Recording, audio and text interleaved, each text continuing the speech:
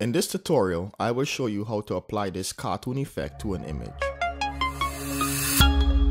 Welcome, my name is Marlon, and on this channel I make Photoshop tutorials. If this is your first time here, make sure to subscribe and click the bell notification so you don't miss anything. Before we start, I have a question. How long have you been using Photoshop? Submit your answer in the comment section. So the first thing you will need is an image to apply the effect to. A link to the image I use is in the description. Once you have your image open, duplicate the image layer. Click Layer, then click Duplicate Layer. Name the layer Main, and then click OK.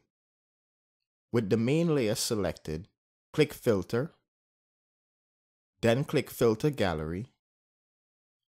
Expand the Artistic folder, select Poster Edges, and enter the following settings.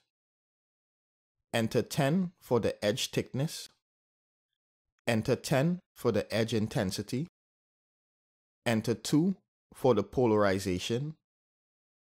After entering the settings, click OK. Now we are going to turn the image into a black outlined image.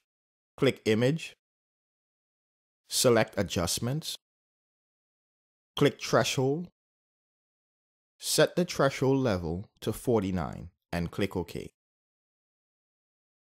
Now we are going to add an oil painting effect. Click Filter, click Stylize, then click Oil Painting. If the oil painting filter is graded out, I have a video showing you how to fix this. A link to that video should be on the screen. Enter the following settings. Enter 5.0 for stylization. Enter 2.0 for clean lines. Leave the defaults for the other settings and click OK. Now we are going to duplicate the original image layer. Select the background layer. Click Layer. Then click Duplicate Layer. Name the layer Color and click OK. Now turn off the visibility of the main layer by clicking the eye icon. Then select the color layer, click Filter, then click Gallery Filter, expand the Artistic folder, select the poster edges, and enter the following settings. Enter 0 for edge thickness, enter 0 for edge intensity, enter 2 for the posterization. After you enter the settings, click OK.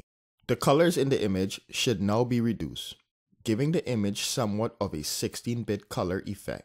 Next, click Image, select Adjustments, click Levels. In the Levels settings, move the output level slider slightly to the right, reducing the contrast. After adjusting the levels, click OK. Next, go to Image, select Adjustment, click Hue and Saturation, enter 40 for the saturation and click OK. Now we are going to soften the colors just a little. Click Filter, click Stylize, then click Oil Painting. Enter the following settings. Enter 5.0 for stylization, enter 7.0 for clean lines. Leave the defaults for the other settings and click OK. Now turn the visibility on the main layer by clicking the eye icon. Then change the blend mode to multiply. Select the main layer, then select the layer adjustment icon. Click Levels. Move the shadow and highlight sliders towards the center of the histogram.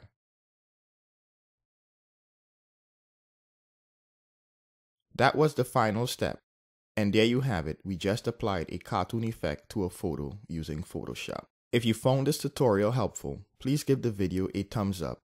And if you haven't done so already, please subscribe for weekly tutorials. As always, thank you for watching.